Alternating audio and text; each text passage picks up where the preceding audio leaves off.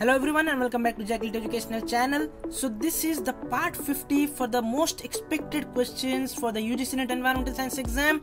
Any other environmental science entrances, if you are giving, this is very important. We are dealing with the contemporary environmental issues.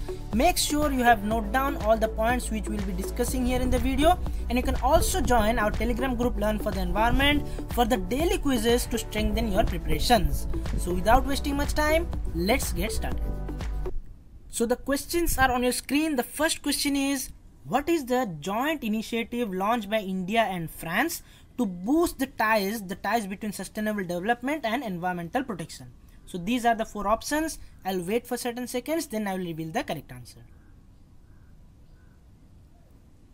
So this correct option will be option number A, Indo-French Year of Environment is the initiative launched by India and France in the year 2021 by the MOEFCC, Minister of Environment, Forest and Climate Change, Prakash Javadekar, the Union Minister. He launched in 2021 by India and France to launch the Sustainable Development and Environmental Protection Initiative.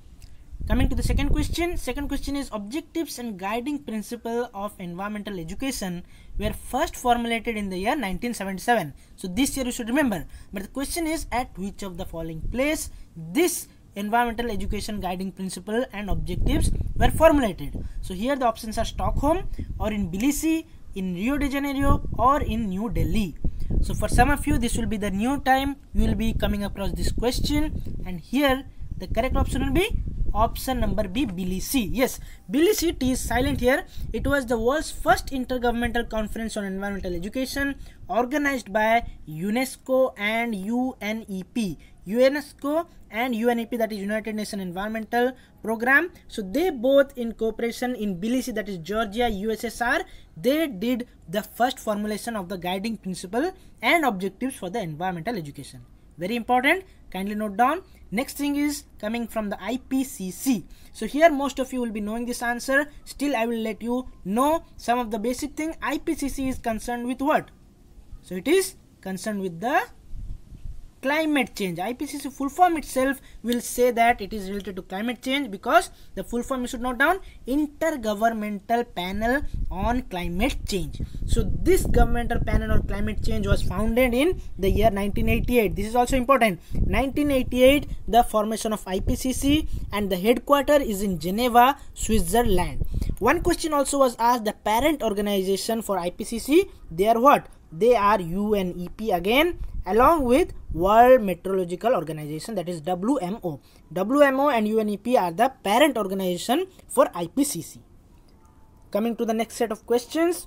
The Almaty Dam project on the Krishna River was an issue between which of the following states in India? So from questions also you will get to know some of the concept, that is Almaty Dam project on which river? On Krishna River.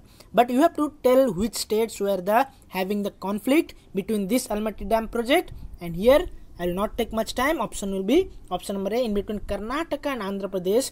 This issue was there when this Almaty Dam, that is hydroelectric project on the Krishna River in North Karnataka river, was completed in the year July 2005. This raised to the issue between the two states, that is Karnataka and Andhra Pradesh, and finally the legal battle was won by Karnataka against Andhra Pradesh.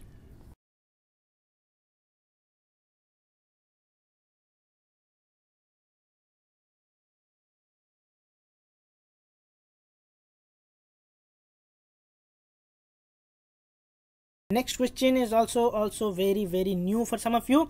The Global 200 campaign aimed to protect world's selected representative ecosystem was launched in 1997. So Global 200 campaign launched in 1997, but by whom? Whether by IUCN, by World Wide Fund for Nature, or World Research Institute, or CITES. So here what will be the correct option? The correct option will be, it was launched by WWF, that is World Wide Fund for Nature, and it is important to know that this Global 200 campaign, it is having the conservation status. It is having the status as, first is critical or endangered. That is for what? World's selected representative ecosystem. They selected them, and the top thing, that is the top conservation strategy, that is critical or endangered. Next is vulnerable. Next is relatively stable or intact. So these three are the, you can say, the conservation status for the ecosystems. It is not IUCN status, it is status for selected 200 campaign, that is global 200 campaign status. First is critical or endangered, then is vulnerable, then is relatively stable or intact. Actually, there are 238 ecoregions under this global 200 campaign, among which terrestrial, freshwater, marine, all the ecosystems come, and terrestrial is having the maximum number of protected ecosystem under this, that is 142, freshwater 53 and marine 43. No need to learn all these things, just remember 238 are coming, all comprising terrestrial, freshwater and marine. Coming to the next set of questions on your screen. So the question is, Ganda Madan Suraksha Parishads GSYP were formed in villages of which of the following states? So we'll let you know why this thing is coming here. So here the correct option first we'll know, it is option C, Odisha.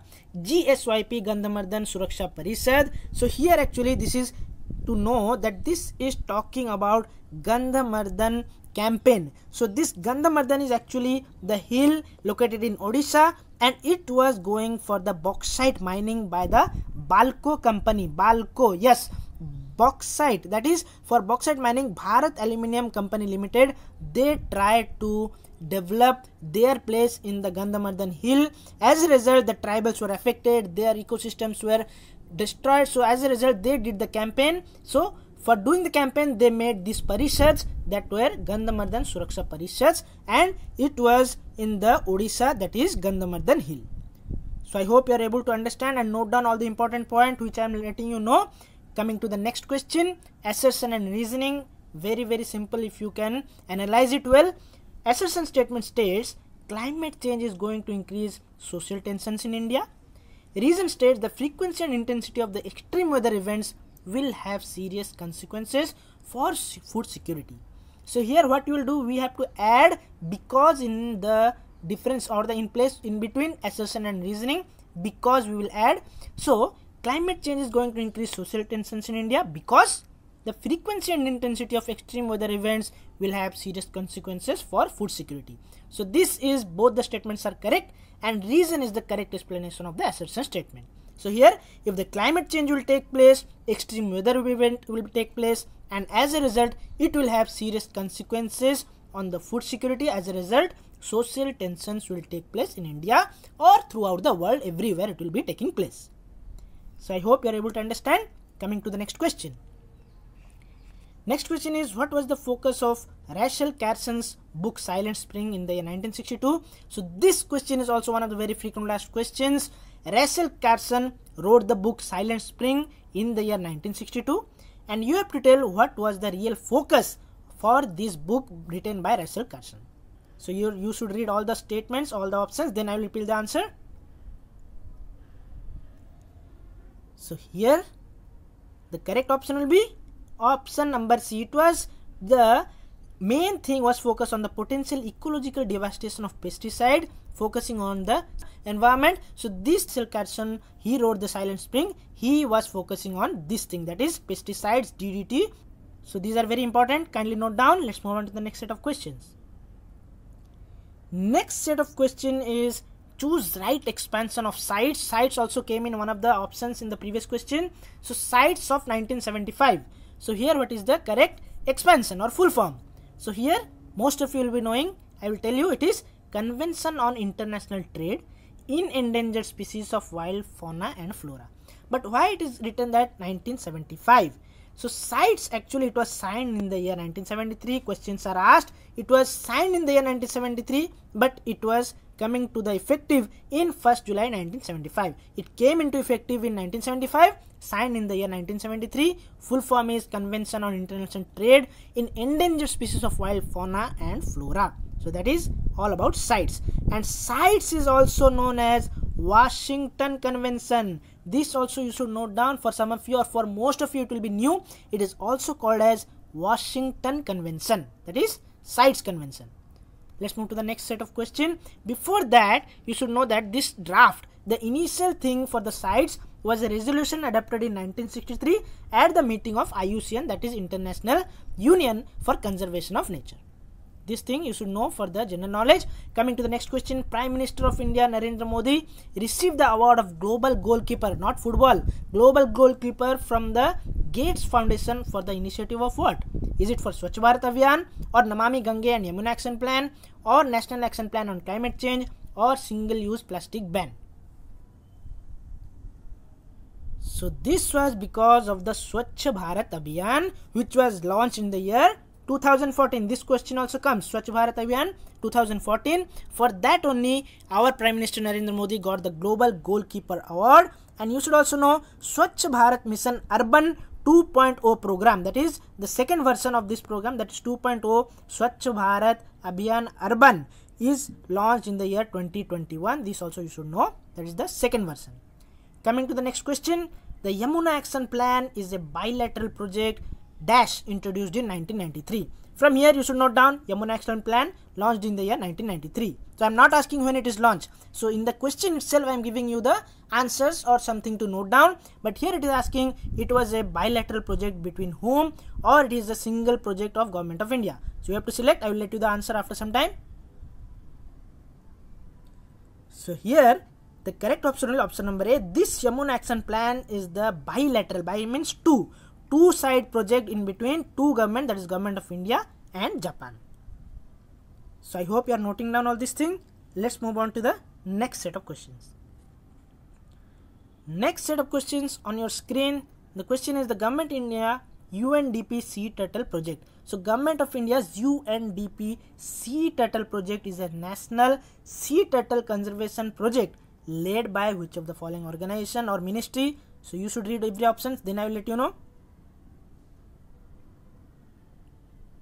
So here the correct option will be what? It will be option number B. It is the joint project led by Ministry of Environment and Forest with the Wildlife Institute of India, that is in Dehradun. So this is actually UNDP, that is the joint efforts from UNDP, that is United Nations Development Program, and this was signed. When it was signed? It was signed in the year 1999. So this you should remember, in between UNDP, Ministry of Environment and Forest, and the Wildlife Institute of India for conserving the turtle, sea turtle. Let's move to the next question. Next question is, consider the following statements. So let us read the statements. First statement is, Wadden Sea Agreement has been concluded for the protection of seals. Second statement is, Basel Convention in context with environment is related to hazardous waste. Question is, which among the above statement is or are correct?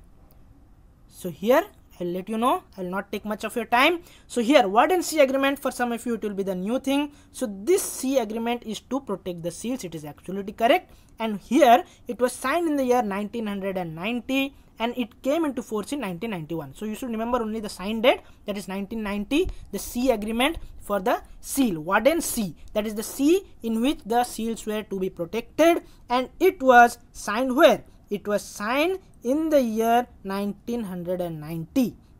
So here what you should know also is that Basel Convention. So Basel Convention, we all know it is for the conservation of the environment in order to protect the hazardous waste movement. So you should mostly focus on preventing the hazardous waste movement from the developed country to the less developed country. So there should be legal rules and it should be avoided. So this is all about Basel Convention. When it was signed in the year 1989. Basel means what? 1989 it was signed. You should not get confused. 1990 signed for the Wadden Sea Agreement for the seals. 1989 for the sea agreement, it is for the hazardous waste movement. And here you should know that the Switzerland is the place where the Basel city is present and where this was signed. That's why its name is given as Basel Convention. Coming to the next question. So the next question is, due to which of the following reasons the Loktak Lake in Manipur was included on the Montreal record in 1993. So this Montreal record, and this thing you should know first. So here Ramsar Convention, we all know it was in the year 1971 it was signed. So it was signed in Ramsar. Ramsar is in Iran. So here that Ramsar Convention is related to wetland of international importance, especially as waterfowl habitat. So as per the Ramsar convention, we have Ramsar wetland list, Ramsar sites, and this Ramsar sites, from the Ramsar sites we are taking Montreux record for those wetlands which have undergone certain changes or undergoing certain changes or will undergo changes in future because of pollution or anthropogenic or human impact or technological impact such as hydroelectric power or something. So all these wetlands, when they are coming across all these problems and pollution, so this should be recorded under the Montreux record, which was the first thing is that Manipur Loktak Lake was recorded in the year 1993 because of what? Because of infestation of water hyacinth and construction of hydroelectric power plant. So these two, both the reasons were the reasons because of which the Loktak Lake was included in this Montreux record, which is coming under the Ramsar wetland list. So I hope you are able to note down all these things and you have learned something new from this video. If you like this, don't forget to subscribe the channel. And yes, all the 50 videos till now, if you haven't watched, you can watch. The link is in the I button for the complete unit wise expected questions for the environmental science entrances. That will definitely help you in the exam. See you guys in our next video. Till then, keep smiling and believe in yourself.